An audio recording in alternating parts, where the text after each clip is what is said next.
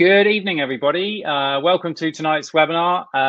If this is your first time on the Medics Money webinar, especially warm welcome to you. My name is Dr. Tommy Perkins, and I'm one half of Medics Money. I'm a GP. The other half of Medics Money is my colleague, Dr. Ed Cantello, who's also a doctor and a chartered accountant and chartered tax advisor. So we're going to get started on the webinar really soon. Tonight, we're talking about investing. And this is something that I'm really passionate about because I was fortunate enough about 10 years ago for someone to sit me down and tell me a solid way to invest and grow my money. And I've never regretted that. So we're going to start telling you tonight about how to get started with investing. And we're also going to tell you about a product that can allow you to start investing right now, guide you through the whole process. And so I'm really excited about that. So if this is the first time, it'll be great if everybody could jump into the chat, which is just over there. Ed lives in the chat, so don't let Ed get lonely because he will be lonely in there. He's actually on call today, and maybe some of you have been on call as well, and he's just about to jump in the chat now. So say hi to Ed. But one thing that would be great for us is to know what kind of doctor you are, and where you are, and maybe one thing that you're looking to learn tonight. So jump in the chat and we'll get going in there. And then I'll introduce tonight's guest in a minute once everyone's in and seated. So I'm going to jump in the chat for a bit and introduce myself.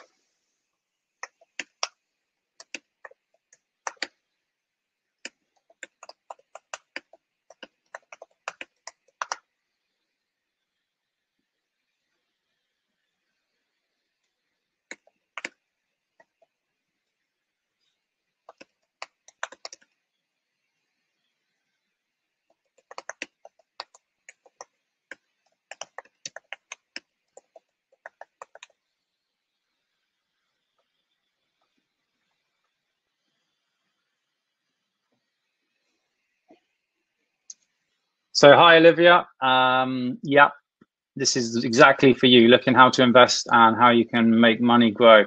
That is definitely. Angelica, clinical fellow in nuclear medicine. That sounds awesome. Sean, Joseph, we got loads of people in here tonight. This is great. Karina, Vishal, hi. Hi, Vishal. And Mark, got a few fellow GPs in there. Always good, but everybody's welcome. The other thing I was going to say is, as I say, if this is your first time, welcome. We're doing these webinars. Well, we're doing 2 this week, but we're doing about 2 or 3 a month. You might have also heard our podcast. So if you've heard our podcast, definitely let me know how you are getting on with that and if there's anything you want us to cover. And I don't know how you found us, whether it was via the ebook or the downloading the tax guide, or probably your colleague told you about us, but however you found us, thanks so much for joining us. We're empowering colleagues to make better financial decisions doing exactly like this. We also have some medical students in, which is great. I love that. Kerry's an ST3 in dermatology.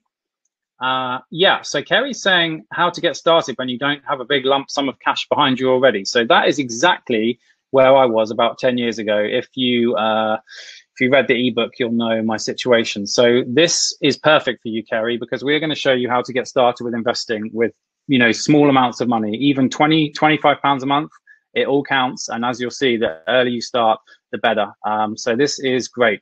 I think Ed is now in the chat as well. Hopefully he's just sat down from his on-call day. If you've been on call today, feel your pain. I've been wearing PPE all day and my nose is a bit red, but anyway. All right, we've got loads of you in here tonight, as you can see. Thanks for being so interactive in the chat. Now, as we go through, if you have any questions, like, yes, someone's asking a question already. So Ed's going to mark those up as questions. And after about 20 minutes, we're going to ask as many of those questions as we can. Someone else is in Chichester, Monica. This is amazing. Probably just down the road from me. So we're going to ask questions after about 20 minutes. So definitely drop questions in the chat and then we'll ask them to tonight's guest. But I think now seems like a great time to introduce tonight's guest. So Mike, do you want to come on screen and... Hi, Mike. Hiya, good evening, everyone. Yeah, do you want to give yourself the intro and let's get started, I think. Not a problem. So my name is Michael Harms. I'm a Director and Chartered Financial Planner of Medical and General. We're an independent financial advisory firm based in Devon, but with technology, we're able to give advice across the country, as we've been doing quite a lot with people like yourselves through Medics Money, which has been really, really good over the last few months. I've been providing financial advice now to medics for around 10 years, so have a huge amount of knowledge and experience in the NHS pension, for one, but also understanding the various different roles that you go through within your career, the various different pinch points, what's important to you. So we've got a real understanding of what's important, how we can try and make the most of your money, but also support you with things like mortgages with specialist lenders, protecting your wealth through, life cover and income protection is quite poignant at the moment, obviously with what's going on with COVID, and all the way through to wealth management, starting small, working our way through to larger sums of money, and really it's a cradle to grave service. So we have expertise in all of those areas, and as I said, I've been giving advice to medics for about 10 years, specialising with GPs for about 8 of those years. So awesome. That's a good background. Yeah, and just before we went on air, we were just talking about income protection because that's a hot topic at the moment. Maybe if we get time at the end, we'll go through the conversation that we just had, Mike, about that, because we're getting tons of questions about people, can I get income protection if I've been near COVID or whatever, but that is a different subject. But if you want to hear about that, drop a question in the comments. One thing to say is, you said, Mike, that you're a chartered financial planner. Now, financial advisors postnomials are almost as confusing as doctors postnomials. There seems to be loads of them. So do you want to just tell us what a chartered financial planner is? Absolutely. So in essence, there are various different levels of financial advisors, and you need to be careful when you're looking at qualifications as to how knowledgeable the advisor is that you've got in front of you. So a bit like you guys, we have to go through a series of exams. Ultimately, I've sat around about 20 exams and there are no further exams for me to take. It basically means I've got as much knowledge as I possibly can about all things financial, which hopefully gives you confidence that you're dealing with an advisor who, has the right morals, the right ethics, and also knows what they're talking about. So if you're to use a medical analogy, you've completed all your training, so you're like the equivalent of a consultant or a GP, basically. Is that a fair analogy? Absolutely, yeah. With a couple of specialisms in various different areas. One particular area, obviously, final salary pensions is an area that I focused on. That's obviously very poignant based on all of the pension schemes that you guys are in. So it allows me to give advice in that particular area. And, we still learn things about the NHS pension scheme every day, even after 10 years of being involved with it. But hopefully, if we don't know the answer to your questions, we certainly know how to find out for you. Cool. There's some great questions coming in. Mary's asking, looking for the best thing to do with my money now that saving rates have tanked. This is for you. Shall we just get into it? Because there's so many questions coming in. After about 20 minutes, we'll have a break and fire some questions at Mike. Some of the questions require a crystal ball. So I hope you've got your crystal ball warmed up, Mike. Should we get into the slides now? Absolutely. All right, I'll start the slides for you. Brilliant. Right. Okay, everyone. So really, the aim of today is to introduce you to investing. I think just looking at some of the chat messages, it's quite clear that it's an area that can be confusing, an area that really just feels out of depth in some respects. And the aim of today's webinar is really to give you the greater understanding of investments, how they work, the pros and cons, and how investments over different timeframes can actually achieve your goals. So it might be you want to save for a house deposit. It could be that you're looking at longer term savings for children's school fees, for university costs, or basically just be saving longer term, possibly for retirement plans. So obviously with the changes in the NHS pension scheme from 1995 to 2008 and now 2015, and increasing the date at which you can retire, means that actually a lot of medics are now looking for flexibility and other alternative investment options on how you can get there. So as I said, the aim really is a walkthrough of that.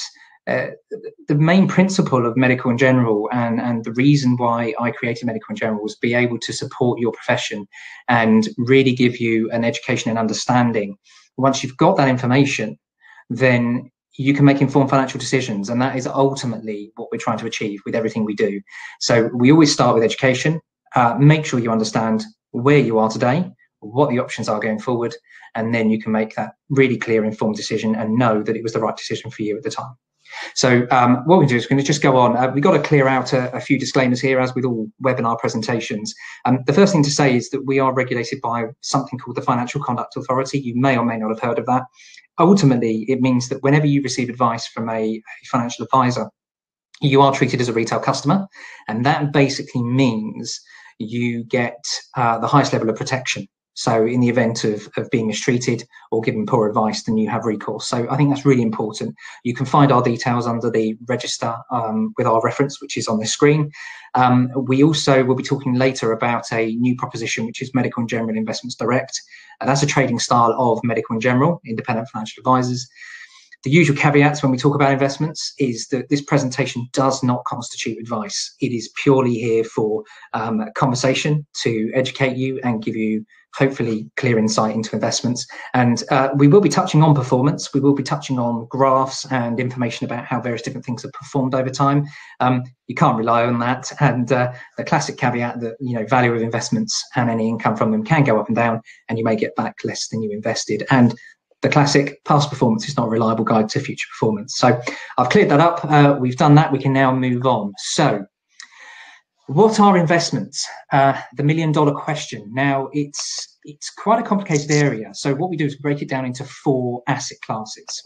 And when we talk about general investing, there are lots and lots of different types of investing: cryptocurrency, gold, all sorts of things.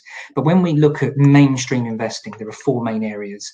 And they're categorized as cash, bonds, property, and equities. Now, some of these you may have heard of, others you may not have. So what we're going to do is we're going to walk our way through each of these asset classes, just so you can get a really deep dive understanding of each of them. And then we're going to build that picture up, talking about risk, capacity for loss. And then hopefully when we get to talk about portfolios and the way you can invest, all of a sudden, this will hopefully come together like a jigsaw puzzle. As I say, you know, we're going to have a conversation after about 20 minutes. If there's anything that's jumped out or you don't think has been explained properly, please put your hand up, put a question in, and hopefully I can give you a bit more clarity on that. So let's get going. So the first one is cash. Now, everyone hopefully knows what cash is. This is literally just the money you've got in your bank account. It's an asset class where the funds are accessible. You can receive interest on them. You know, it might be a current account, it could be a savings account. You might have premium bonds you inherited from your grandma and grandpa, or even other national savings products. So just a quick thing here: national savings is a government savings scheme, and they can be premium bonds or national savings certificates or just a savings account. But when we talk about cash, this is money that you can access immediately. Now, most people feel that cash is a safe haven. It's a place, you know, we often hear people say, I'm better off keeping it under the bed. I know where it is. I can see it. I can feel it. It's there.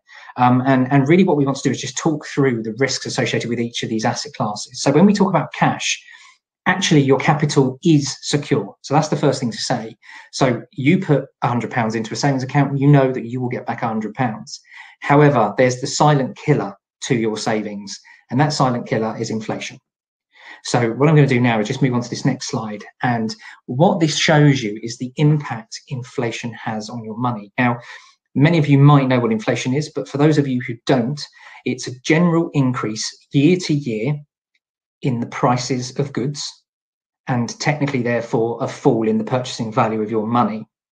So what they usually do is they look at it as a change in the price of a basket of goods. They literally take a shopping basket and kind of look at what is generically the sorts of products that people are buying every year.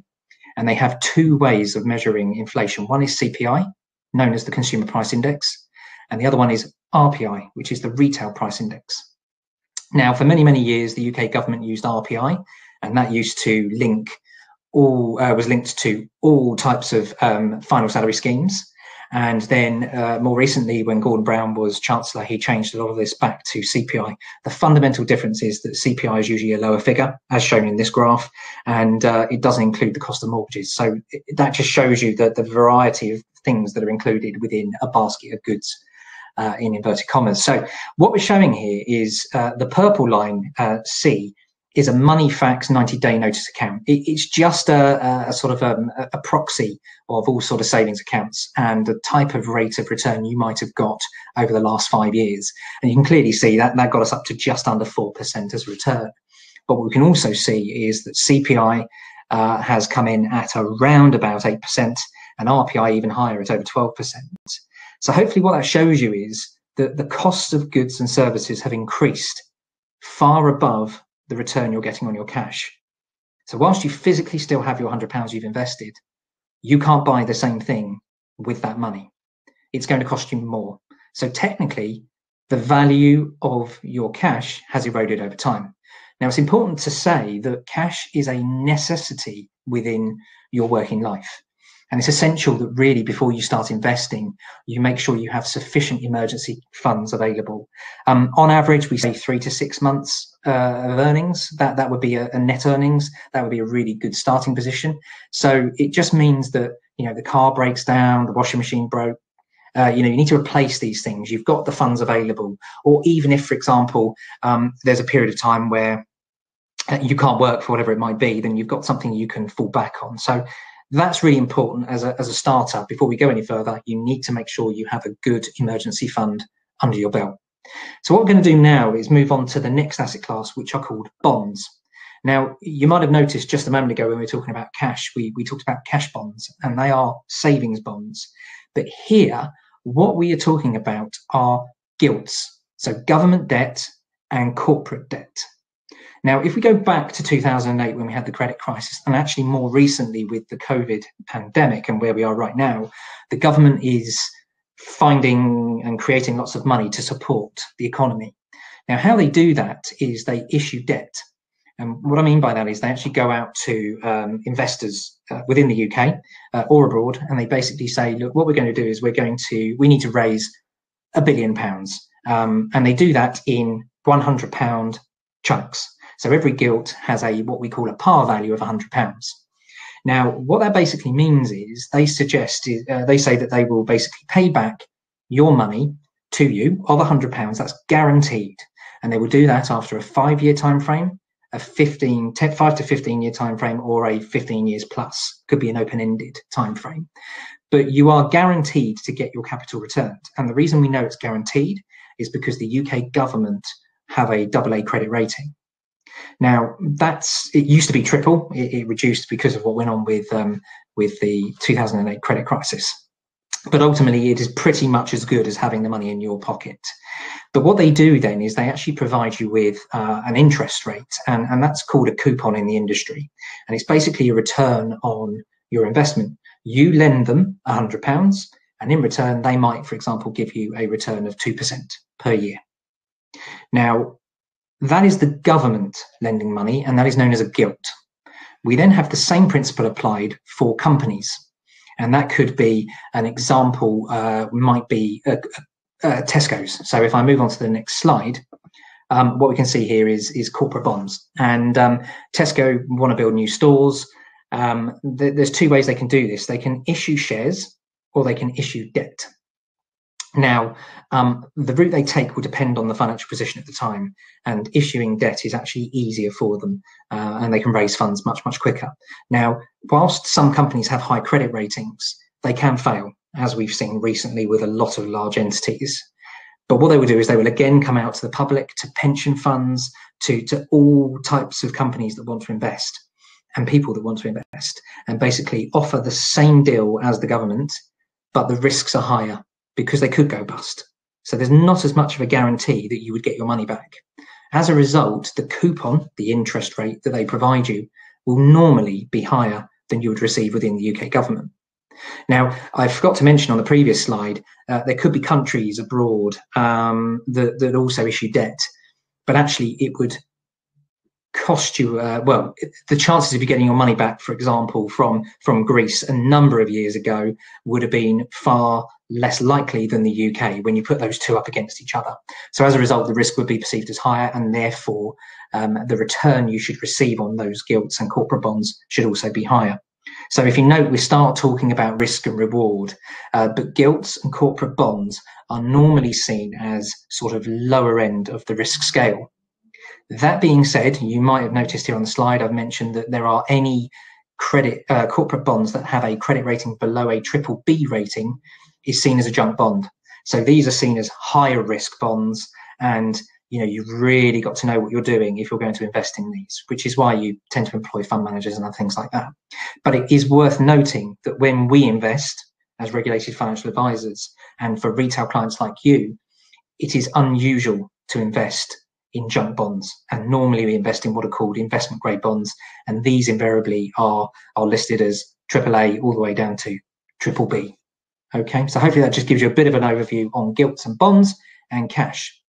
So the next thing we're going to move on to then, before we do that, actually, just interestingly, talk about how gilts and corporate bonds performed in the market crash earlier this year. So what we've got here are 3 lines.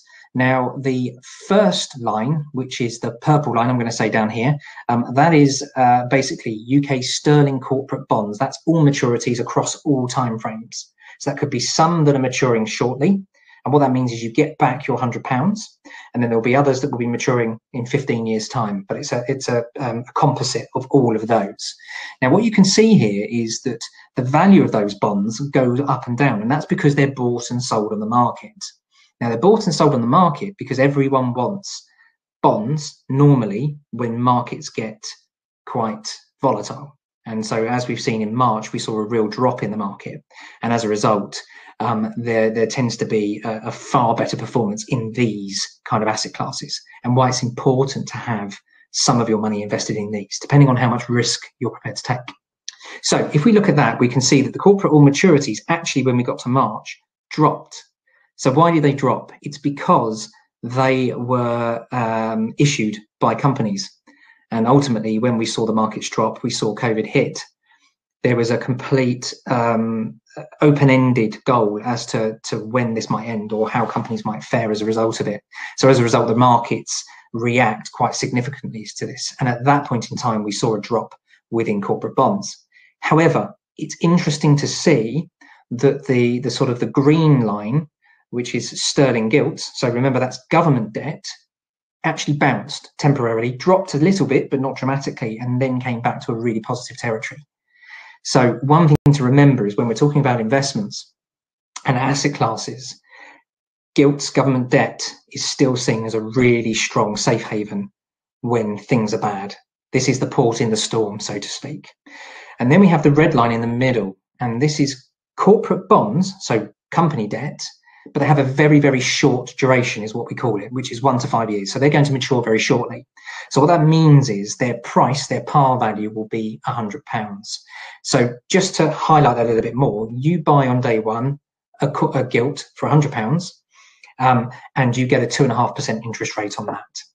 Tomorrow, someone comes along and says, I really would like that gilt, and I will pay you £102 for that. And you say, okay, great, thank you very much, I've got that £102. You're giving up your 2.5% interest, but now their return is lower because they're getting 2.5% return, but it's not on £100. They've actually paid £102 for it. So their yield has reduced. So what we find is that the longer the gilt or the longer the corporate bond has to run, the higher the value will increase in terms of capital value and the yield will decrease. And then as it gets shorter in duration, as it gets closer to being paid back out, that capital value comes back to 100, par value. So that's how bonds work. They go up and down based on demand and also the time horizon that they've got left to invest. So hopefully that just gives you a bit of an oversight. So even when the markets dropped, they did recover very, very quickly. And it showed you that actually this is where everyone wanted to be when times got rough. So we're going to move on now, and we're going to look at property. Now, this is something that everyone's hopefully familiar with. You're either renting, you either own, or you're trying to save to own. But when we talk about property, we really, it can mean a lot of different things. So, whether you're a GP partner owning a surgery, it all covers property investing. And as I said, a lot of you have already personal experience of that. It is tangible. You have bricks and mortar. You can see it and feel it. But also when we look at property investing, we also are referring to commercial properties. So we're talking about high street shops. We're talking about big cinema complexes, offices, commercial premises, all of those things. And obviously they've taken a fairly big hit over the last 6-12 months based on what's gone on with COVID. Now, property is seen actually as a fairly high risk asset class. And the reason is because it's illiquid. You can't get your hands on the money straight away. Now, if we look at cash, that's readily available. Gilts and bonds, you can buy and sell them daily. So again, they can be accessed relatively quickly. And then we move on to property. Now, property, again, I was just talking to Tommy prior to this about how long selling and buying a property can take. And that just shows you that actually in the current climate, it could take you 3 or 4 months to actually get your property through. And as a result, you can't get your hands on that cash. It's illiquid. And as a result of that, the risk is perceived to be higher. So if we just move on, I'm going to show you a little graph here. And this is actually what's called an iShares UK property fund. And it's a tracker. It tracks UK property, and that's mainly covering retail and office space. So you can see actually over the last 5 years, it hasn't been a great place to be invested, but it did have a bit of a recovery around the beginning of 2018. And actually just prior to COVID, things were looking pretty positive in that market. But since then, obviously, the high street's closed. We're seeing lockdowns in pubs, amongst other places. So things look quite bleak in this area. And also, I think it's important to say that a lot of the office buildings now, employers are starting to realise that employees can work from home, and do they need all of the office space that they once had?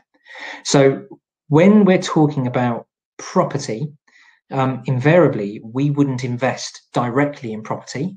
We might want exposure to it for diversification purposes, and we'll come on to diversification a little bit later. But ultimately, we would track a market. So something along these lines where you are not directly holding the asset, but you are tracking the market. So you get some exposure, but you can get in and out far, far easier. And then we'll come on to the final asset class. Equities. You may have heard of these as stocks and shares. So you own shares in a business, and that effectively means you are entitled to vote. You can help vote, the board of directors in. You can try and make change. Legal & General just came out today as a big pension fund manager and said that they're going to start to affect change by invoking their rights to vote. And that's mainly around environmental, sociological and governance. So there's a real shift change in how investments and actually governance of companies is going to be going forward. So that's a real positive, but it shows you how you can have an impact. But it basically means that the big key here is that you own a share of the profits and you own a share of the market value of that company. Now, the value of companies fall and rise, and that depends on how valuable they are perceived to be within the market. If there is a demand for them, then the value goes up and the cost of those shares go up. And if the demand is lower and the perceived returns or the perceived growth forecast for that company is low, then the value of that company will go down as well. So equities are seen as the highest risk asset class, especially if you just hold shares in one company, because literally you are on that roller coaster ride. So let's just go to the next page, and this just gives you an idea, just again, over the last 5 years, how two equities have performed. Now, one is actually a composite of all of the technology companies across the world. And then we've just plucked BP out because that's a fairly standard equity that people would hold within their portfolio. Now, what you can see is BP was doing pretty well, fairly steady returns over the course of time. And then the impact of COVID, no one's buying fuel. There was a real glut of oil within the world, meant that all of a sudden their valuation was wiped off, and the last 5 years of growth disappeared overnight, literally overnight. Now it recovered a bit and it's now really back to zero. So when we look at that, is 5 years of market growth have gone because of what's happened in terms of COVID. So it just shows you how some companies can do really well. And this is what the case in point here is. If we look at technology companies, the fact that we are doing a webinar tonight, the fact that most of my meetings, for example, are now using Zoom. Zoom, my understanding was it was on its knees just prior to lockdown. It was going to fail. And actually, it has turned into a multi-billion-pound company now as a result of what's happened. So there are always winners and losers in any type of political or market event. Anything that you hear in the news will potentially have an impact. And it's always difficult to understand how that might actually extrapolate out to various different companies. So we can see here technology has gone through the roof. Again, I was talking to Tommy when we did a podcast, and we were talking about Apple and how it doubled in value within a 6-month period. Now, they're not selling more phones, they're not selling more technology. It's just the fact that actually they were seen as a safe haven. Technology is the future, and in essence, it's brought forward a lot of change to our economy, the world economy, and probably transformed the world as we know it going forward. So this just shows you how fortunes of companies, fortunes of industries can change on a flip of a coin. So I then wanted to come on to what we classify a risk pyramid, and it's very, very straightforward. The greater level of risk, the potential greater reward. Now, I say that with a big caveat because, as we've just shown on equities, depending on when you take your money in and when you take it out, can determine whether you get greater reward or not. But ultimately, you can see here that cash is at the bottom with the lowest risk, with the lowest reward. And we know that because inflation is normally outstripping the interest you're receiving. And then we move our way through the pyramid up to the top with equities at the top of the tree. So hopefully that's a fairly self-explanatory pyramid there for you to look at. I then just wanted to put everything onto one graph, just so you can see how they all interact and actually get some context of all of the different asset classes. So we've got cash there in the lime green. We've got inflation in the red. We've got bonds as the sort of black brown line. We've got equities as the blue line, and then we've got property down the bottom. Now, ultimately, if you have a combination of all of these asset classes, all 4 asset classes, the aim is to get you somewhere in between all of those, smooth out some of those highs and lows, and give you consistent returns over the course of time. But it's worth saying that when you're investing on a regular basis, you can take advantage of these lows. So, for example, when we saw the markets drop in March, if you were regularly investing, you would have been buying throughout the dip in the market. So you are buying things when they are cheaper, and then you will see those actually rise quite significantly over the course of time. The other thing to note is that this is all cyclical. So what goes up will come down, but overall the trajectory is upwards. Awesome. I think it's an awesome graph, that, Mike, just putting it all together. So we've been through the different sort of things that you can invest in, and we're going to get into risk a bit more and stuff in a minute. But I wondered if now is a good time to, there's so many questions. Shall we get into some questions quickly? Please do, yeah, go for it. Yeah, so I'm going to go from the bottom up. Sarah, who I recognize actually as former Birmingham Med School alumni with me from 2008, showing our age there, Sarah. Hopefully you're looking a bit less wrinkly than I am. We're going to be talking about risk literally right now, so hopefully that'll cover your question. Gulya, your question is more about taxation, which is an interesting thing because the interplay between financial advisors and accountants, you guys work together very, very closely. Gulya's is a bit more about taxation, so we'll park that one for now. Vishal has a stocks and shares ISA with Plum, and he wonders how he can switch out of it. And Rick has got a stocks and shares ISA with a 1.5% management fee. So I don't know if that's all in. Can he do anything cheaper? With 1.5% is pretty cheap. Can he do anything cheaper, Mike? Yes. Yeah, stay tuned, basically, Rick. That is the point of today. I've dropped a link in a sticky, which is basically where we're heading with all of this. I wouldn't recommend you check it out now, but it is a piece of software which allows you to assess your risk, build your own portfolio, and start investing right now. And the fee is what, Mike? Capped at 1%. Yeah. So if you invest £50, it's just 1%. Is 1% for everyone?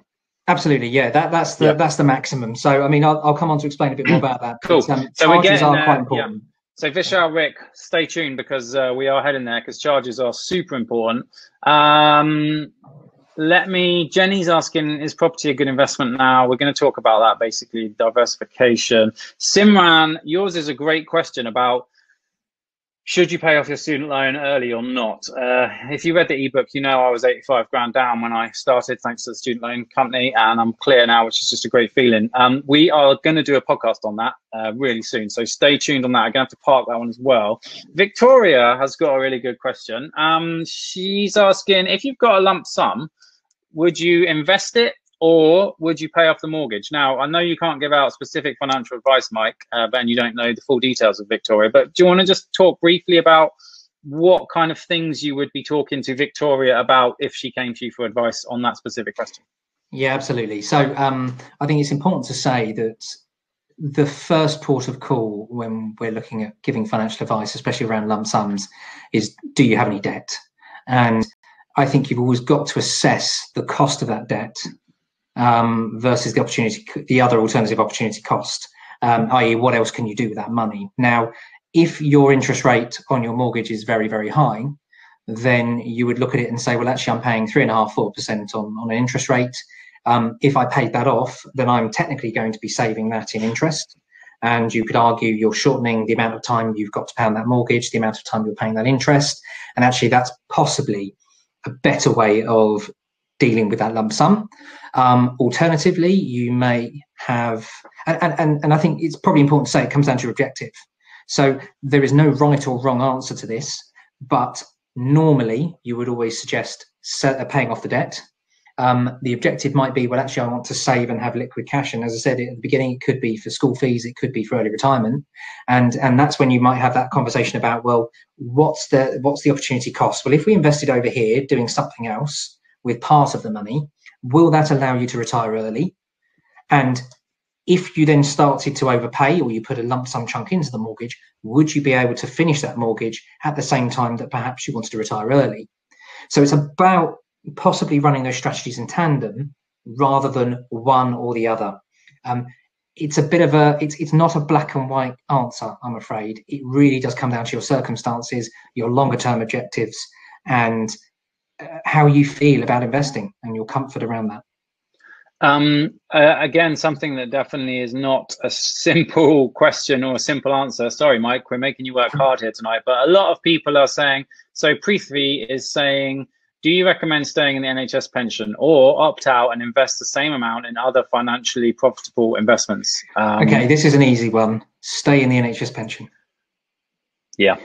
It's an absolute no-brainer. There is no way that I can sit here and say to you that you can do better with a private personal pension than what you would receive on the NHS pension itself. Now, again, this is a topic in itself, and I could go through the facts, figures, and numbers, not for today. However, you can save in other vehicles, and that is how you can try and bridge a gap between possibly the date you want to retire, might be mid-50s, might be early 50s, might be 60. And then, between then and actually receiving your final pension around 65, 67, depending on what scheme you're on. So again, it will depend on your circumstances, but I would never, ever advocate leaving the NHS pension scheme. Yeah, and definitely don't leave it without getting advice, because Absolutely not. If you could trade your private pension scheme for our NHS pension scheme, Mike, would you? Every day of the week. Yeah. So it's had some negative publicity, the NHS pension, and if you're a GP like me and you have to chase capita constantly for your contributions and your total reward statement's totally wrong, incredibly frustrating, but very, very rarely is opting out completely the right move, which leads me on to Matthew's question as well. Matthew is tempted to leave the NHS pension scheme for a tactical period of 4 years. This would give me a lot more in savings and reduce tax paid on going too far over the lifetime allowance. I'm aware it will reduce my annual pension value. The question is, if I died or became, this might be a question for another day, Mike, but the question is, if I died or became unwell in those 4 years, assuming he was out of the pension, how would this affect payouts to his nominated person? Okay, so I'm going to rattle through this because it's quite a few points. Sorry. First things first. No, don't worry. So lifetime allowance, don't be afraid of it. All it means is you've capped out the most that you are allowed to get tax relief on. Anything you go above it, you will only see a tax charge of 25%, which will be taken from your income. And actually, the benefits of exceeding the lifetime allowance far outweigh the tax costs. Absolutely. Every time I've done a calculation, there is no reason to be frightened of the lifetime allowance. Assuming you know about it and don't get a shock, because a lot of people don't take advice. If you don't take advice and you get a surprise 400 grand tax bill, not ideal. But well, it's more about the annual allowance that's the issue. Yeah. And where we found this happening with a lot of tapering for consultants who maybe were doing private work and were going over how much you can actually physically put in. Again, this is a whole webinar for another day, but in essence, the lifetime allowance in itself is not a reason to come out of the scheme. Every time I've ever considered it, you are better staying in and taking that small tax charge that gets hit at the top. It's not as bad as you first think. Don't be frightened by that. In terms of the benefits, if you come out of the NHS pension scheme, you give up some fairly good benefits. The first thing is that whilst you're within the NHS pension scheme, you receive sick pay benefits. So you get something potentially called an ill health retirement pension. And there are two tiers, tier 1 and a tier 2. There is also death in service benefit, which is normally around twice pensionable earnings. And then the final thing there is also you get dependents pensions. And depending on which scheme you're in, it can vary from a third to up to half of what you've accrued in your pension. So that's why it's important to make sure you get a total reward statement every year.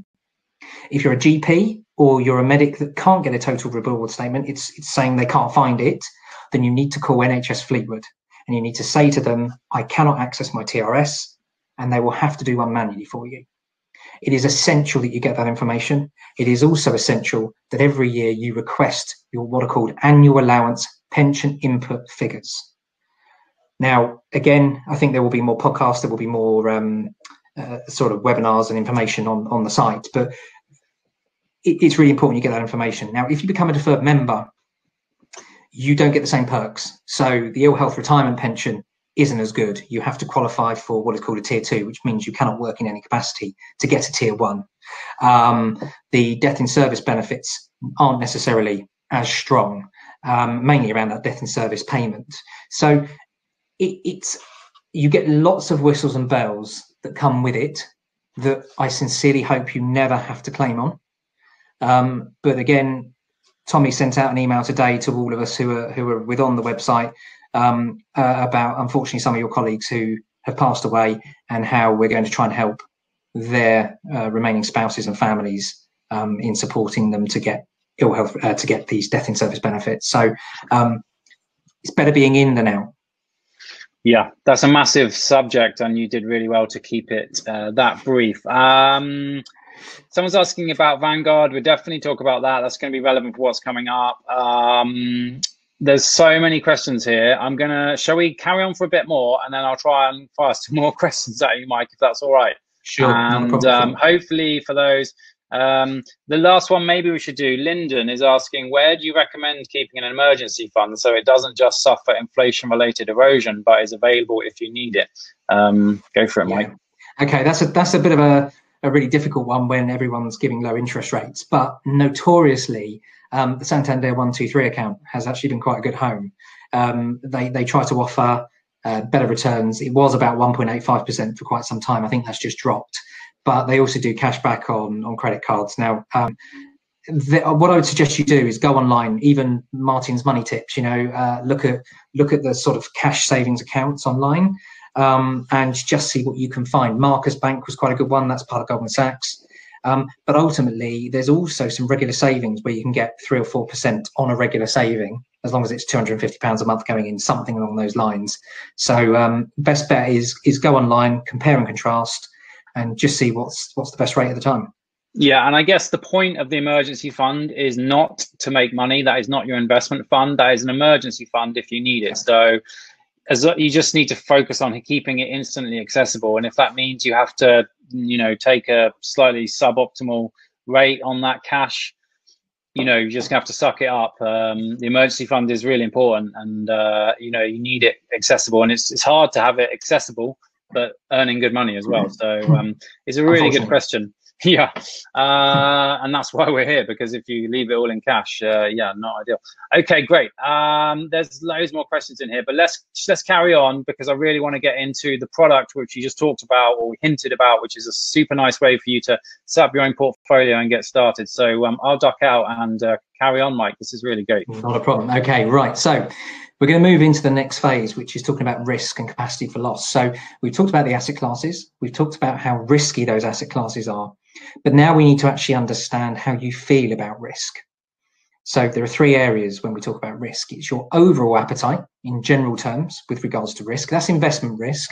So are you prepared to see the fund value go up and down? So that's about your attitude.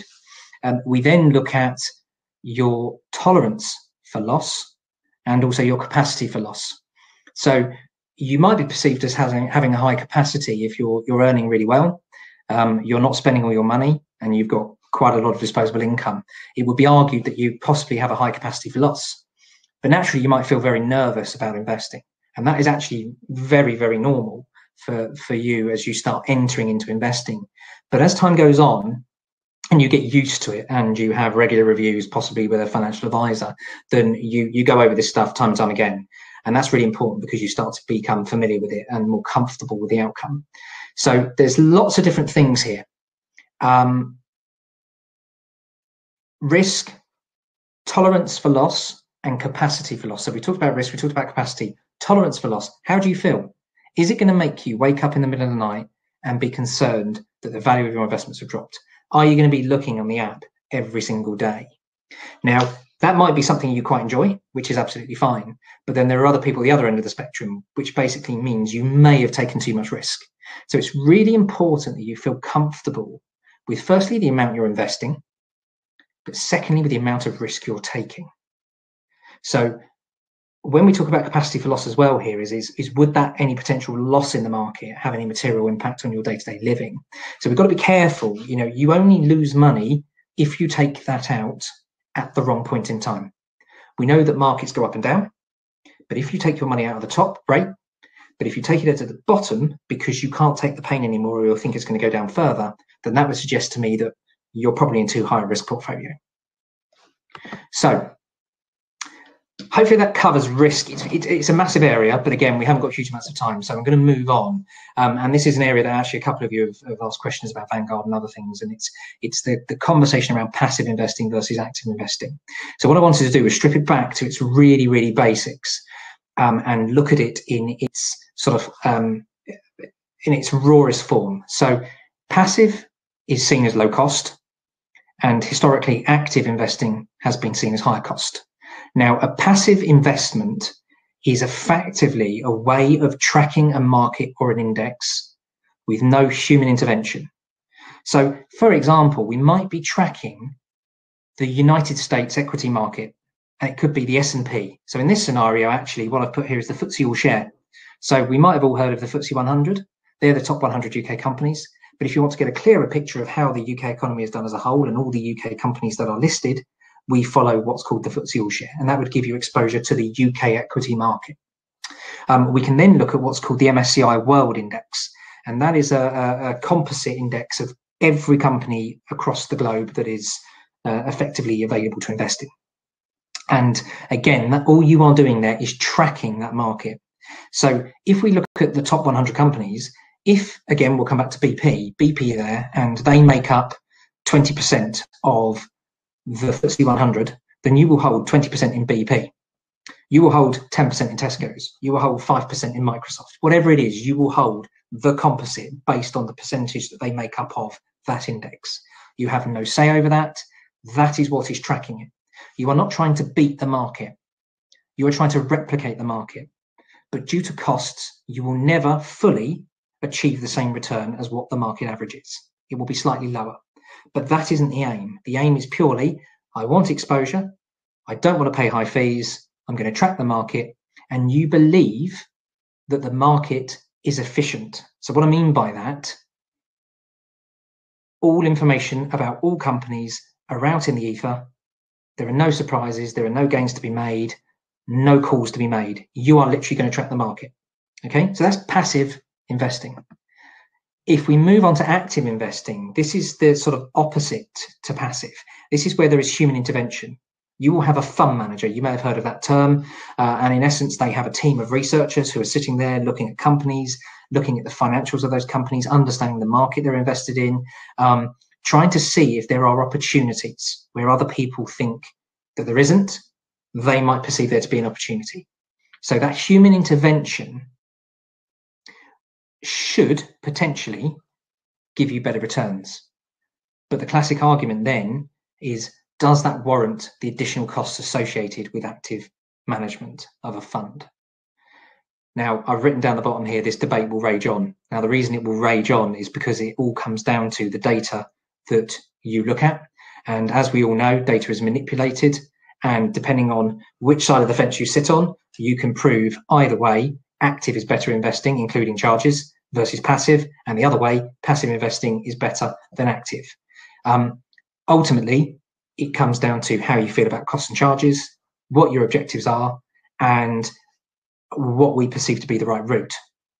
Again, if you go down the route of having independent advice, you will get different views from different advisors. And in essence, the way we operate is that we take a bit of a combination approach. So we have what's called a hybrid solution, where we have some passive investments to keep costs low, but we also have some active investments to see if we can seek out those extra opportunities and create what's called alpha and try and beat the market. So hopefully that gives you a very brief overview. That's really talking about it in its very, very raw form. So we're going to move on now and actually discuss what a portfolio is.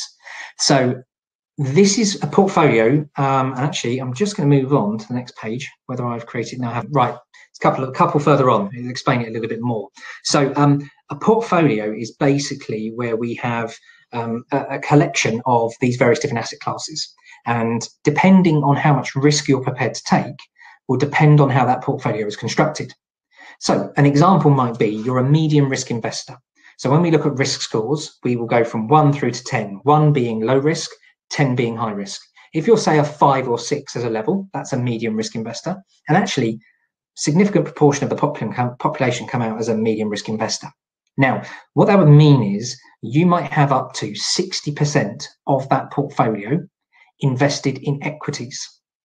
And then the remaining 40% will be a combination of bonds, corporate and government debt, as well as property and possibly cash. And that will form your portfolio.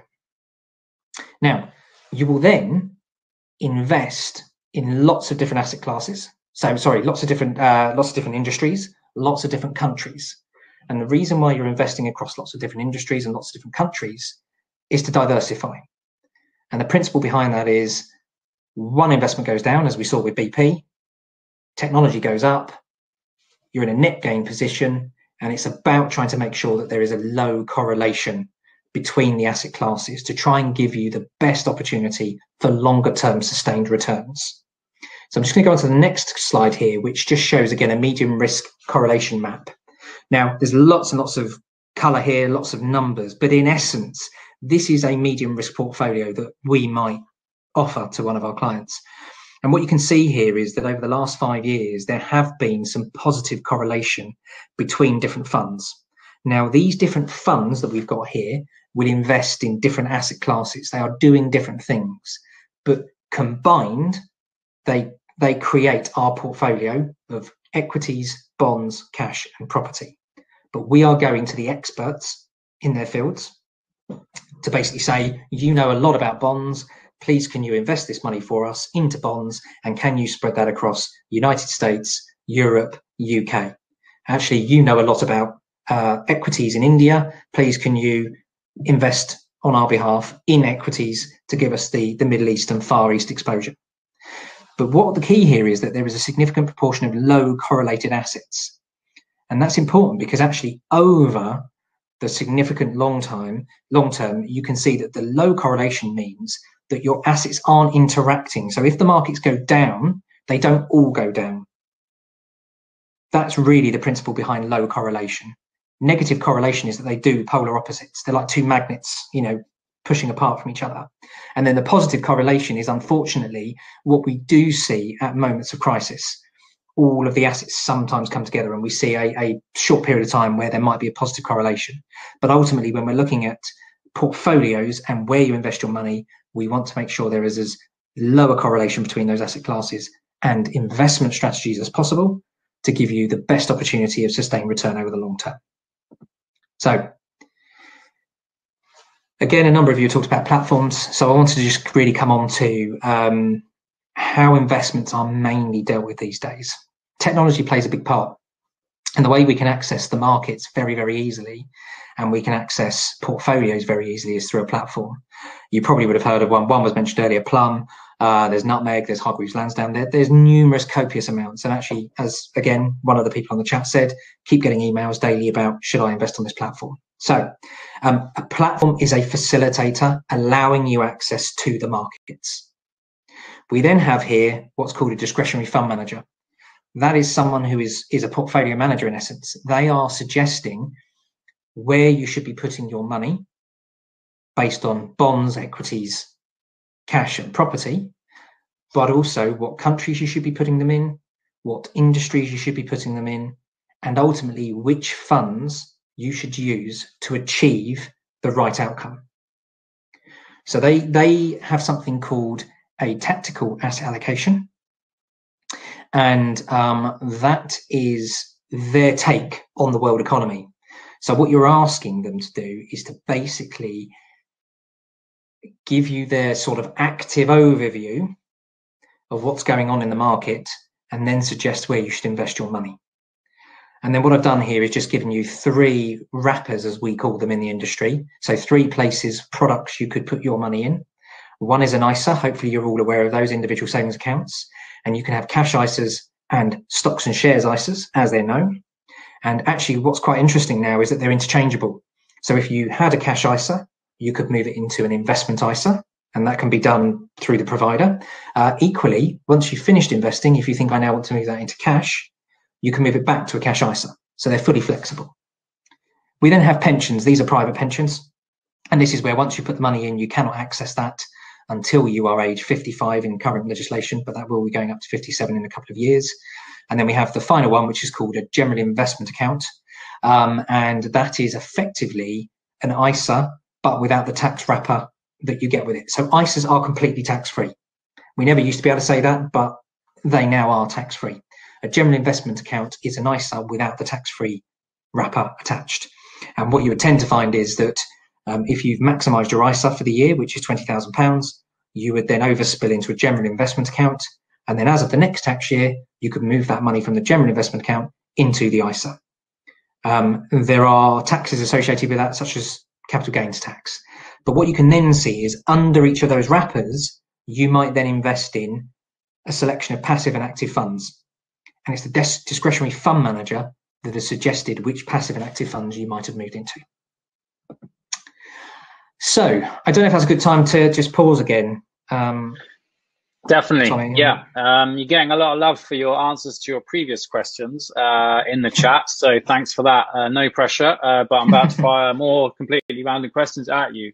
I might start from the top this time.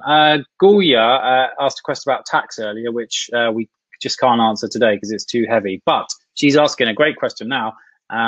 Why should I go for an active investment to pay a hedge fund manager if SPGI is outperforming them? So I think you just mentioned active versus passive to present both sides of the debate, but if you click the link just up there in the chat, you'll see which side of the debate that Mike's coming down on. But yeah, it's a good question. Okay. So why would you go for active? Okay, so firstly, hedge fund managers are not they sound very glamorous, but they're playing in a very different world. You know, they're not what we're talking about here. We are talking about mainstream investing. Hedge funds are not mainstream investing. So that's the first thing to just clarify. In terms of active versus passive, it really depends. Are you comparing apples with apples? And what I mean by that is, are you comparing a UK passive fund with a UK active fund or something along those lines? As I said, it's very easy to show one is outperforming another in a certain circumstance. And there will be times when an active manager will outperform a passive manager and vice versa. Ultimately, investing is about having time in the market and making sure that you're there for the long term and doing it in the right way. And then trying to figure out, and that's really where you employ the services of an IFA, really, is to try and understand, well, what is the best route? The one thing to say is cheap isn't always better. It really depends what that active manager is trying to do. So what we've seen, for example, is there are some active fund managers out there who will do extremely well in a down market because of the way they run their portfolio or their fund and what they invest in and how they invest. A passive fund will definitely go down with the market they're tracking. So that is where you could be argued that an active manager might outperform a passive. Again, I'm sure if you looked, you will find examples where that's not true, but equally you will also find examples where it is true. Cool. There's loads of pension questions. What I'm going to say about pension questions is I want to stick to investing tonight. If you go on our YouTube, we did an hour and 25 minutes on pensions webinar, and we got in seriously deep. So someone's asking if I'm going to be here 5 years and then leave the country, what should I do? We answer that question. All of those pension questions are answered in that hour and 24 minutes. Someone's just arrived from watching Bake Off to watch this. So welcome. Don't put no spoilers, okay, in the chat for Bake Off. Lots of people are asking about leases. Do you want to talk quickly about leases? Okay, and if you're over 40 and you haven't got one, you might want to shut your ears now, because you're not going to like this. Yeah. So before your 40th birthday, you can take out a LISA or a LISA, however you want to pronounce it. It's basically a lifetime ISA, and you can contribute up to £4,000 a year, and it comes out of your ISA allowance, which is £20,000. Now, the advantage for this, it actually replaced the Help to Buy ISA, and I think another one that they had many moons ago. But ultimately, what the aim is to, every April, you put up to £4,000 in, and the UK government will give you a 25% uplift. So that will become £5,000 every April.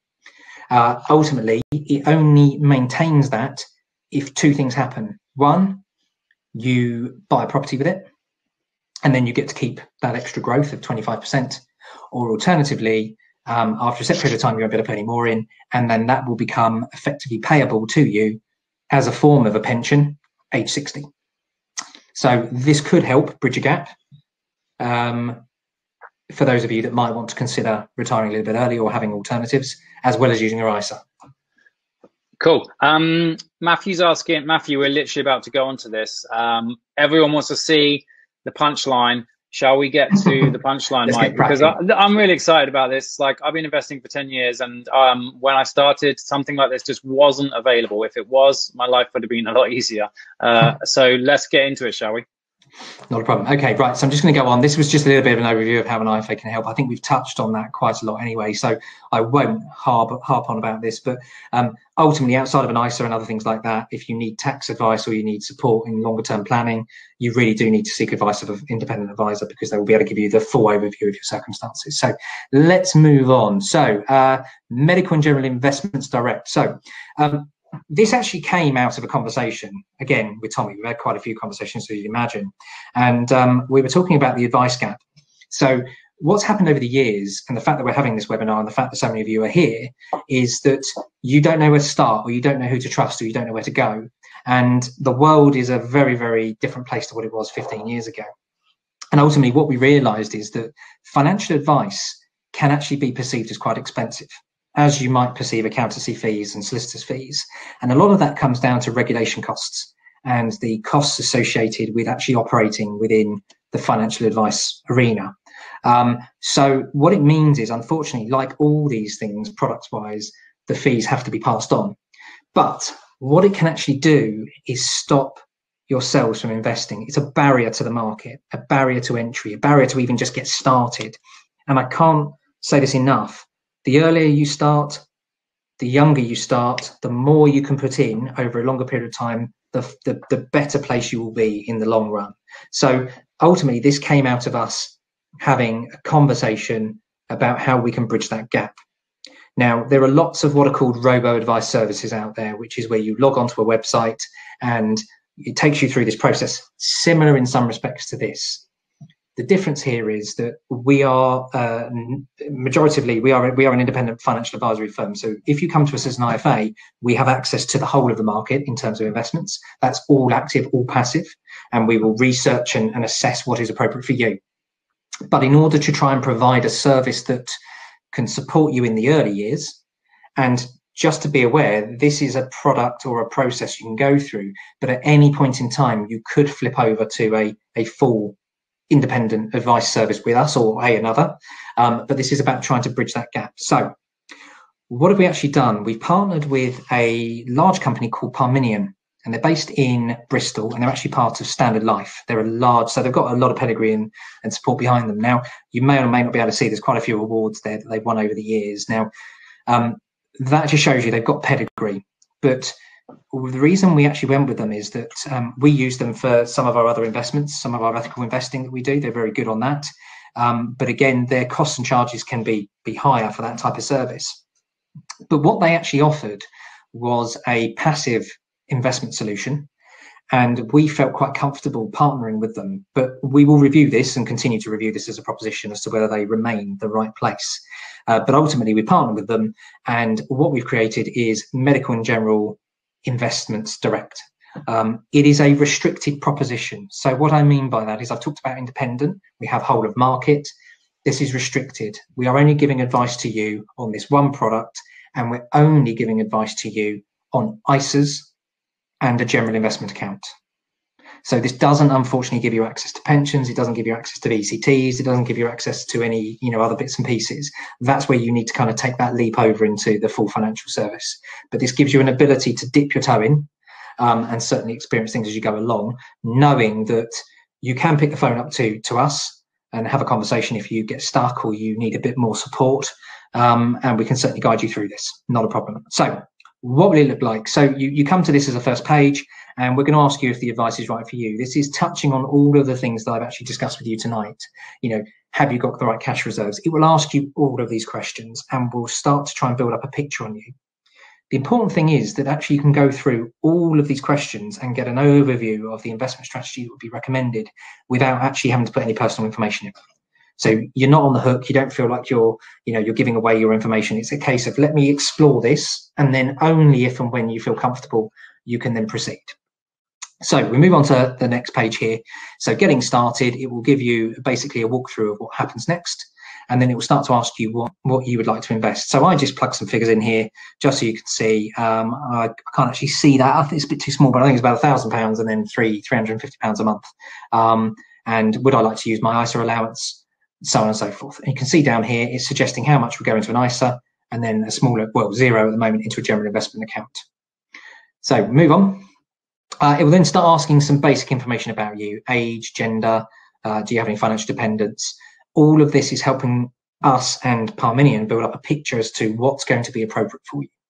So I think it's important to realise that you are actually receiving advice from us, albeit restricted and albeit through a process, but you are receiving financial advice. And I think hopefully that gives you a bit more comfort knowing that there is actually a human at the end of the phone. You've seen us and you can pick the phone up and have a conversation. So we'll then move on to risk tolerance. So we touched on this earlier. How do you feel about investing money? Which of the following words will most associate with investing money? And then out of these portfolios, how would you feel if your investment went up by this amount, but also potentially could drop by this amount? So which portfolio would you feel comfortable with? So there are about 9 questions here, and it's just pushing the boundaries, understanding what you feel comfortable with and what you don't feel comfortable with.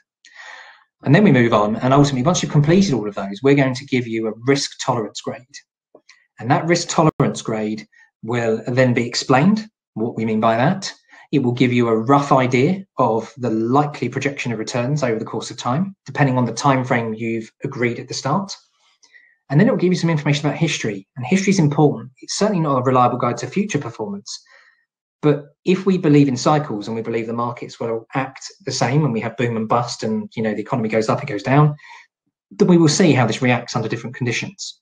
So we can see here the highs and the lows. This is giving sort of your maximum returns and your lowest end returns.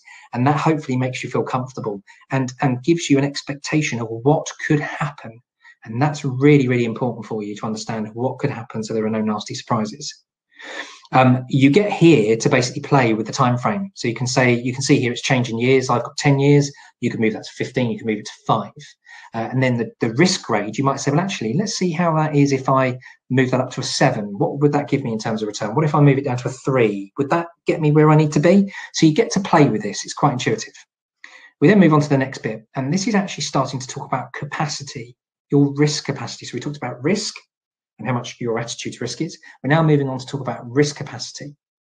So what is your ability to actually invest this lump sum? So we want to make sure you have emergency funds. We want to make sure that you don't need to pay off some debt first. We want to make sure that you can survive and that there are no issues there. And it will ask you some questions again about another, I think it's about another 5 or 6 questions there. And then ultimately it will come out with your proposed risk grade. Now, in this scenario, what I actually did is I moved my risk grade to a 7 off the back of the risk questions, the original ones. But actually, off the back of the second set of questions, we as a financial advisory firm believe that actually a level 6 is appropriate for you based on your circumstances. Now, ultimately, that means that is the only grade that you can invest in. And the reason that is because we are giving you the advice. If you go to some of these other platforms, they are effectively operating on what's called execution only. So they are taking your authority and your knowledge to go ahead with an investment. As I said, there's no really support for you from that perspective. So hopefully this gives you comfort that, you know, we're behind the scenes for you. So what we then go on to is you will then be provided with an investment proposal, and that will actually detail the costs and charges. So we mentioned earlier here, you can just see here, there's an initial charge, there's an ongoing charge. There are no initial charges. That's the first thing to point out. So there are no costs, no barriers to entry. You can literally invest and 100% of that money will be invested.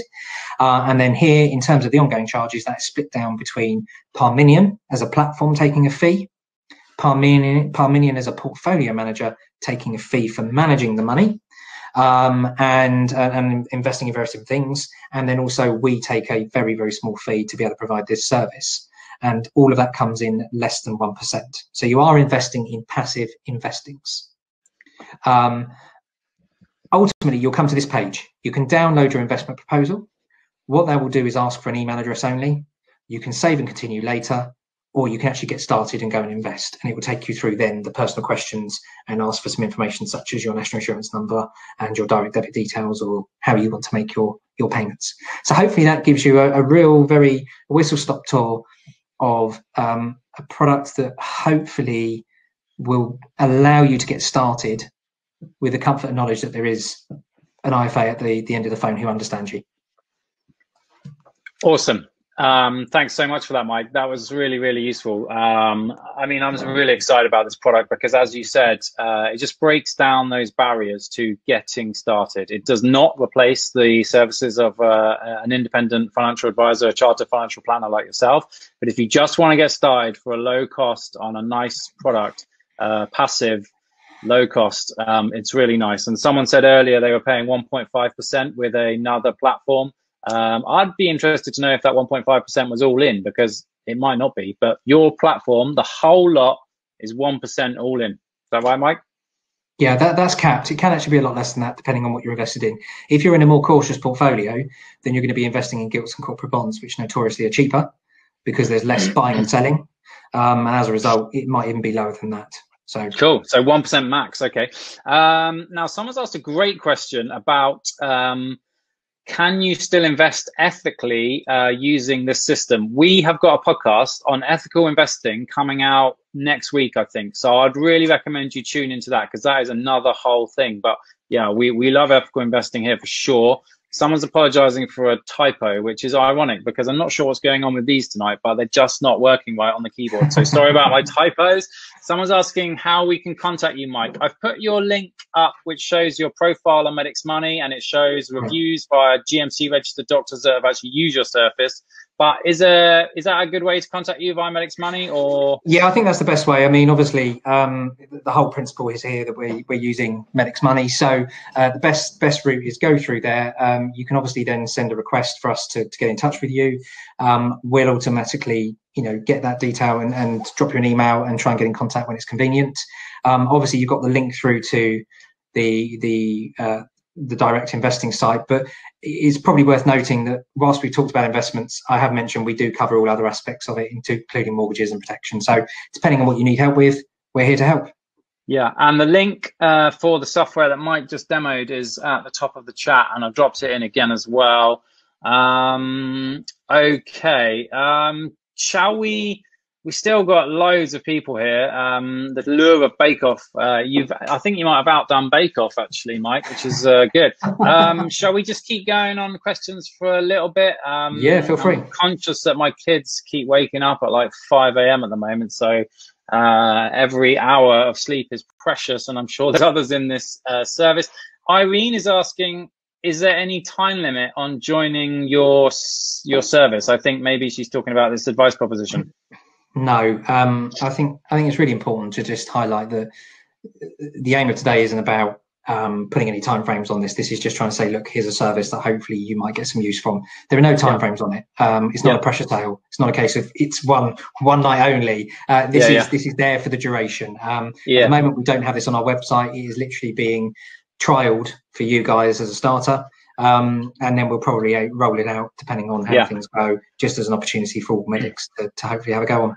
Yeah, what I would say is that those kind of high pressure sales tactics are the hallmark of, you know, someone that's trying to push you into something. And so anyone who sets a time limit on something like that, I know there's other financial professionals who may do that. That's not, you know, that is not a good thing. So you just click that link. So, sorry, Tommy. I was just going to say on that, if you do engage with a financial advisor, I think it's important that you use someone who is who knows your profession. Secondly, do they explain things to you? Because if they don't explain it, but they just say this is what you want to do, then that's not really helping you. It's not giving you what you need. So I think you've got to make sure. So it's the way we operate, as I said, is we educate, we support. If you need 4 or 5 meetings, if you're an IFA, you know, you're an independent client, then you need 4 or 5 meetings. That's what it takes to get you through that process, because you've got to make sure that you fully understand it. You know, as medics, you didn't go in to medicine to become financial gurus. Yeah, and just think about it. If you're consenting a patient, you would never say to a patient, right, you've got 5 minutes to make your mind up and I'm not telling you any more information. As a doctor, you would never do that, okay? And a good financial advisor will never do that either. Rick is asking, and this is a great question, how he's got, I'm assuming he's got a stocks and shares ISA elsewhere. Can he transfer into your Parmenion one? And if so, how?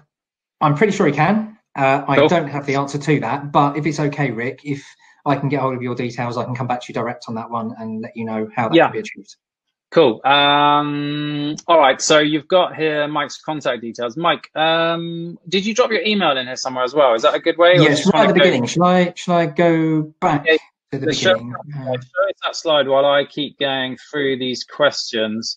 Lots of you go back. about property investing, and we have a property investing webinar with a doctor who is also a property investor coming up real soon. So keep an eye on your emails. If you're not on our email list, the easiest way to join is probably by downloading our ebook, and I'll drop the link for that.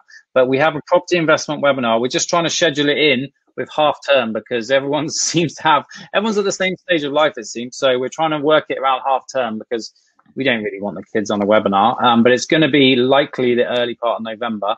Lots of you are asking about the replay. Replay comes out 24 hours time. Someone's asking, where can I find your NHS pensions webinar? If you have a look at Medics Money YouTube, I think we've only got about 3 videos on there, and one of them is a big pensions thing. But if you have any trouble finding it, let me know. But it's up there. Hey, Sarah, you're still here. That's cool. We went to medical school together, and you randomly come across this. Sarah is asking, oh, Mike, yeah, nice one. Let me get us out of the way so everyone can see. Sorry, we're just right in the way. Yeah, there you go. We'll move over here. So there you can see Mike's contact details. Let's just leave it up. Yeah, Sarah is asking, is there any benefit of having your investments spread across all family members or lump them all together, i.e. separate investments for kids and then each adult, or invest jointly? That comes down to different pots. So ultimately, depending on how much you're saving, if you're not saving enough to exceed your ISA allowance, then you could just be putting into your ISA. Depending on, again, the platform you're using, and if you're an independent firm, for example, using an independent firm, we're able to list and label the pots. So we can have one ISA 1 year that is for the kids' university fund. We can have another pot that is growing for the retirement fund, and we can do it that way. Alternatively, yes, you could look at it from individual perspective and say, well, we might take out a junior ISA for the kids. The only thing there to be wary of is that the kids can access the money at 18 and they have access and control at 16. So again, that's a whole conversation about whether you think that's appropriate or not. And then basically, so in answer, it really depends on your circumstances. But yes, different objectives should have different pots because you might take different risk. And we might say, well, actually, that's a 25-year time horizon. You can take more risk with that. And actually, a smaller pot that is needed in 5 years, we might have to take a more cautious approach to it. Yeah, situation dependent. My kids have got junior ISAs, so I've got like 14 years and 12 years to educate them on why they shouldn't have a massive 18th birthday party with the proceeds and perhaps continue to invest it. So, well, Mike, the other alternative is that you try to hide any documentation that they never know that they've got one until an age that actually you feel it's... I'm going to wait till they grow up a bit, and I mean, I might be up for a massive 18th party by that stage of life. Yeah, you're getting lots of compliments from David, Rosie. This is a good question from Rachel. How does Parmenion, which is what we talked about today, differ from Vanguard? Okay, so we actually would be investing in some of the Vanguard products. Now, the difference is if you go to Vanguard, you're getting a Vanguard proposition. So you are going direct to Vanguard, who will only invest in Vanguard passive funds. Vanguard have got a great name. We're not trying to compete. We're trying to support you guys and give you a route to market.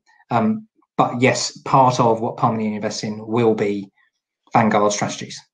I guess the advantage, and correct me if I'm wrong here, Mike, is that your system allows you to make your own portfolio using how you just said, ask your risk, your priorities and stuff. And I'm not aware that Vanguard has something that advanced yet, but they obviously are one of the largest passive fund groups in the world. Is that right? Yeah, they are. And they've come to the UK as a direct to consumer proposition. So there is a place for everyone in this market, and there's a need for every type of provider. But again, it's how you feel comfortable with it, and whether you feel comfortable with are you getting the right support you need to make those right investment decisions, or is it not quite the right proposition for you? And again, as I said, it's horses for courses. It really depends on what you're trying to achieve. Vanguard have some great strategies. We will use them. We use them in lots of portfolios where we think it's right.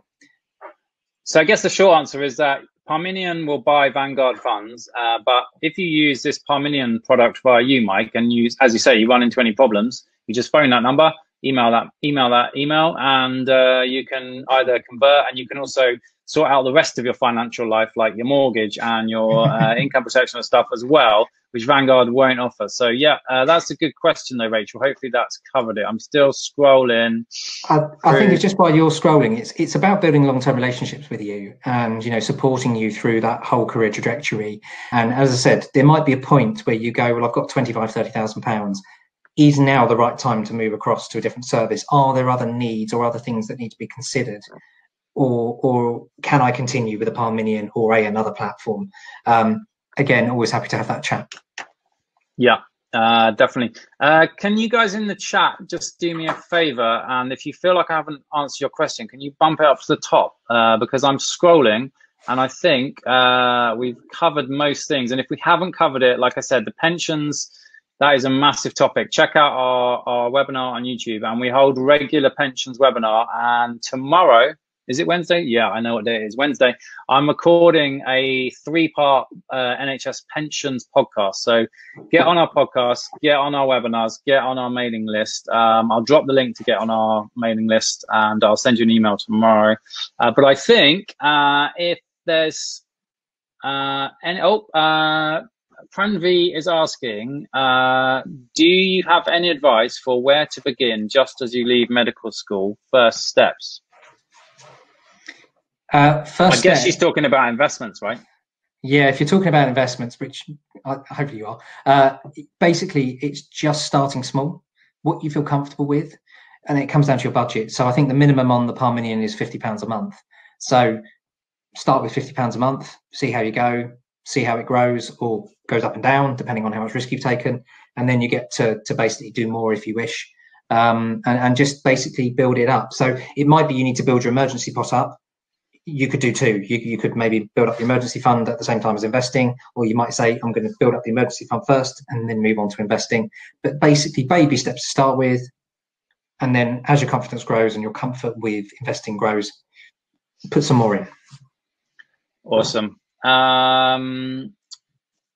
Olivia is asking, which investment would have the fastest result?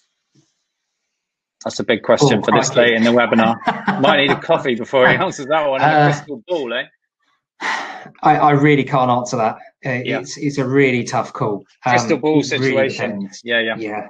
Yeah, I guess I'm given sorry. what you said earlier, the higher the risk, in theory, the higher the return.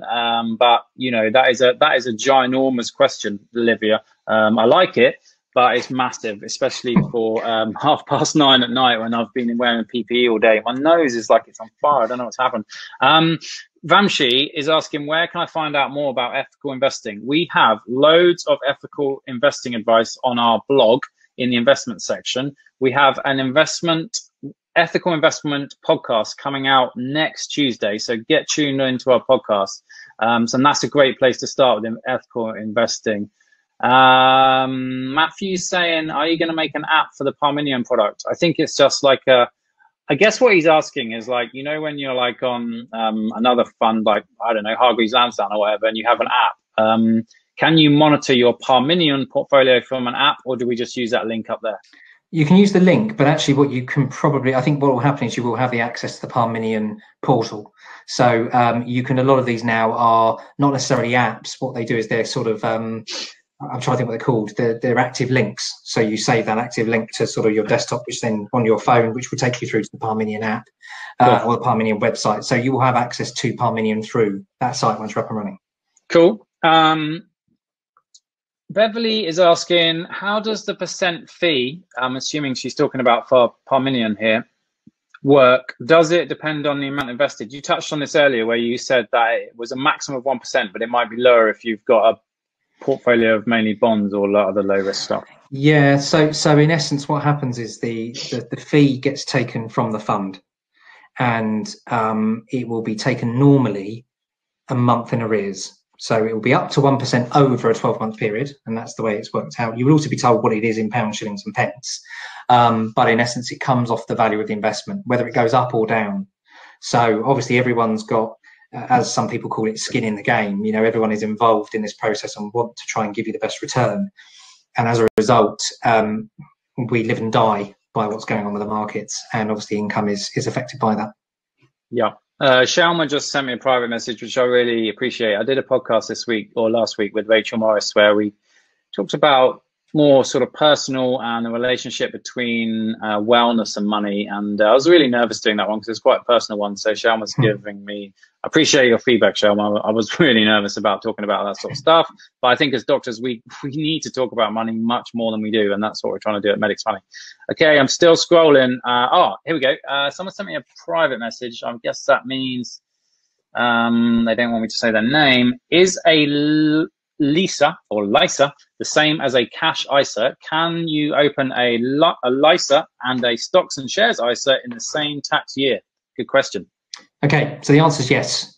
And you can have a cash LISA as well as a stocks and shares LISA. Ultimately, every tax year, you are entitled to save up to £20,000 into an ISA, whether that's stocks and shares ISA, cash LISA, or stocks and shares LISA.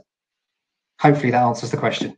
Yeah, and I think that definitely answers Rebecca's question as well, who's just asking about LISA. And life begins at 40, but if you're over 40 and you haven't got a LISA, that ship has sailed, right? Yeah, it has, but in answer to the question, I can see it. Is it worth doing a LISA given how much it ties up the funds? Depends on your objective. Again, I'm afraid. If you need access shortly, don't go into a LISA. If this is for when you look to retire, a LISA is great because the government's giving you free money. Who wouldn't want free money? Yeah, like you said earlier, investing is a super long-term game. You're getting a lot of love in the comments, Mike. Seems like you've explained it really. I mean, I thought that was a great explanation of some really complex stuff, and the graphs I love as well because doctors really love interpreting data. Mikhail, I don't think you have answered this one. Apologies if we have. Do you have much choice of what companies you invest in through Parmenion? In essence, no, because you are buying a predetermined strategy as to where it's going to invest. And because we're mainly using passives, we're going to be following an index, which means you get a bit of everything that's within that index. It's quite interesting that there is a shift change in investments, and it's the ESG movement. So it's not ethical investing, but it's certainly a move more towards environmental, social and governance. And what we're finding, things like, and this is becoming more and more mainstream. So what we will find is probably in a couple of years, most mainstream investing is certainly more of a nod towards doing the right thing, not just profits at all costs. So should Coca-Cola still be producing plastic bottles, or should they be doing other ways of dealing with it? And there is a groundswell growing, and this has actually been promoted by the regulator. So, you know, our regulator has actually done something that's really, really useful, and has made it that companies and investors like you actually, for the first time, have an opportunity to make a difference. In the past, there was no point voting because it just felt like it was pointless. There's a real shift change, and the new generation coming through, investing young, supporting, all want to invest in companies that are looking after their staff, looking after the environment, and are operating morally correctly. So it's something called a stewardship code, and there is going to be real shift change. So whilst at the moment in this low cost solution you don't necessarily have access to ethical investing, there will certainly be a route forward more towards ESG. And unfortunately, the reason why there isn't an ethical investment route at the moment is because the way to invest ethically is that you have to screen the companies you're going to invest in, and it's called negative screening. So you might screen out tobacco companies, you might screen out nuclear companies or arms companies, but there's actual physical work in that. So it's more difficult to hold passive investments in an ethical way. An active investment strategy would do that, but there's a lot more manpower, a lot more research. And actually, sometimes you even get to the point where you look at it and say, well, the things I'm investing in, which are financials such as banks, well, whilst on the face of it, they might seem ethical because they're not investing directly in arms, but who have they lent money to? What company are they making components that goes in a bomb? Who knows?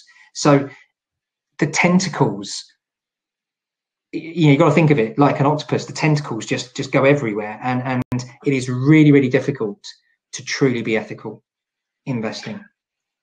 Yeah, it's a fascinating topic, especially for doctors, because you know, some of us probably unwittingly hold tobacco companies as part of our portfolio because they're in the funds that we buy. Yeah, the podcast is coming out. I'm pretty sure it's next week. We've got some great ESG stuff on the site as well. So have a look at that, because if anybody of all investors should be interested in investing ethically, in my opinion, it's doctors. Everyone's opinion might be different. We could literally stay here all night answering questions, but then I would fall asleep on the school run tomorrow, which would not be ideal. So I think we're going to wrap it up. Thank you so much, Mike, for your time and all of the effort that you've put into this presentation. We've been going through this for a long, long time. It doesn't just happen accidentally, this kind of thing. So, and it's also way past your bedtime, I imagine. So thank you so much, Mike. Your contact details are there. We drop the links to contact Mike via Medics Money, so you can tell him exactly what you want. You can have a look at other doctors, what they thought of him. You also display some guide prices on there as well. So we're just trying to increase that transparency of what we're doing here. So that's great. Yeah, you're getting loads of thanks in the chat, which I know you can read.